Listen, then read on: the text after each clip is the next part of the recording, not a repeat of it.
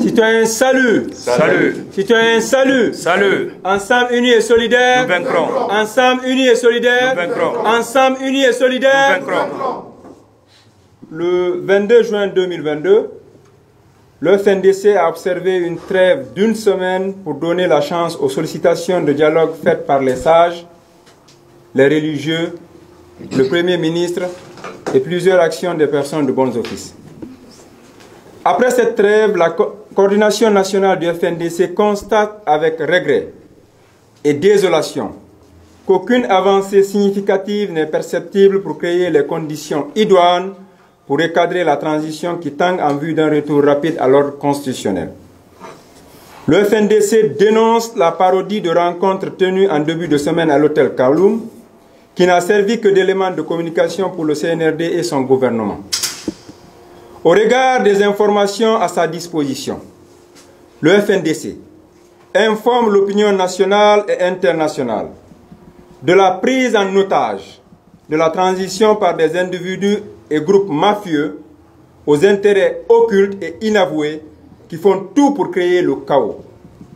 Cependant, il nous semble nécessaire et urgent, dans une perspective de prévention et de gestion des conflits internes imminents, de partager avec la communauté nationale et internationale nos préoccupations pour la préservation de la paix en Guinée et dans la sous-région.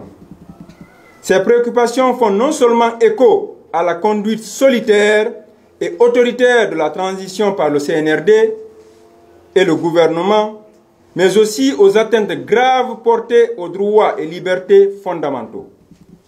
Le Fndc dénonce l'absence notoire de volonté politique du CNRD de diligenter le retour à l'ordre constitutionnel et les manœuvres dilatoires auxquelles recourt la junte à cette fin se traduisent essentiellement par 1. Le refus de mettre en place un cadre crédible de dialogue permanent permettant, autant pour moi, de déterminer de manière consensuelle les termes de la transition, la fixation unilatérale de la durée de la transition à 36 mois, en violation de la charte de la transition, laquelle charte a été imposée unilatéralement par le CNRD. 3. Le maintien de l'interdiction de toute manifestation dans les rues et sur les places publiques jusqu'aux élections malgré l'appel à lever cette interdiction lancée le 30 mai dernier par le Bureau des droits de l'homme des Nations Unies. 4. L'exclusion des forces vives de la nation de la gestion de la transition. 5. La défiance de la junte vis-à-vis de la Cedeao. 6. Les tentatives de musulmans, des acteurs politiques et de la société civile via l'instrumentalisation de la justice. La coordination nationale du Fndc prend à cet effet toute sa responsabilité citoyenne pour exiger le retour à l'ordre constitutionnel dans un délai raisonnable qui se heurtera à la volonté de plus en plus affichée du CNRD d'exclure les forces vives de la nation de la gestion de la transition et de se maintenir au pouvoir aussi longtemps que possible, ce au mépris de la légitimité démocratique.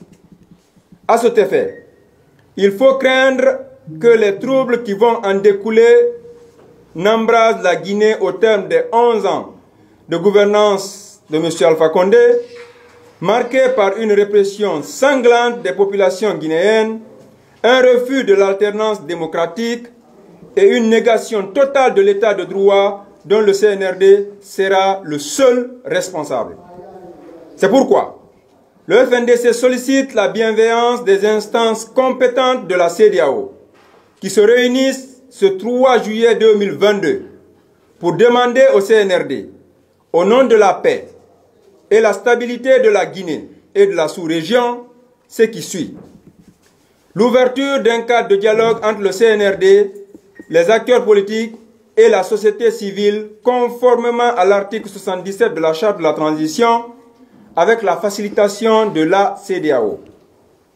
2. La fixation d'un délai raisonnable et consensuel de la transition au lieu des 36 mois imposés par le CNRD de manière unilatérale. 3. La publication de la liste nominative des membres du CNRD et la déclaration des biens des autorités de la transition. 4. Le respect des droits et libertés fondamentaux, notamment le droit de manifester conformément aux engagements nationaux, régionaux et internationaux de la Guinée. 5. L'ouverture du procès des crimes de sang. Compte tenu de la crise profonde de confiance qui existe entre la classe politique, la société civile et les autorités de la transition, il nous apparaît fondamental que la Cedeao intervienne pour présider le dialogue et favoriser ainsi le retour à l'ordre constitutionnel en Guinée à travers l'organisation inclusive d'élections libres et transparentes. Conakry, le 1er juillet 2022, ensemble, unis et solidaires, nous vaincrons.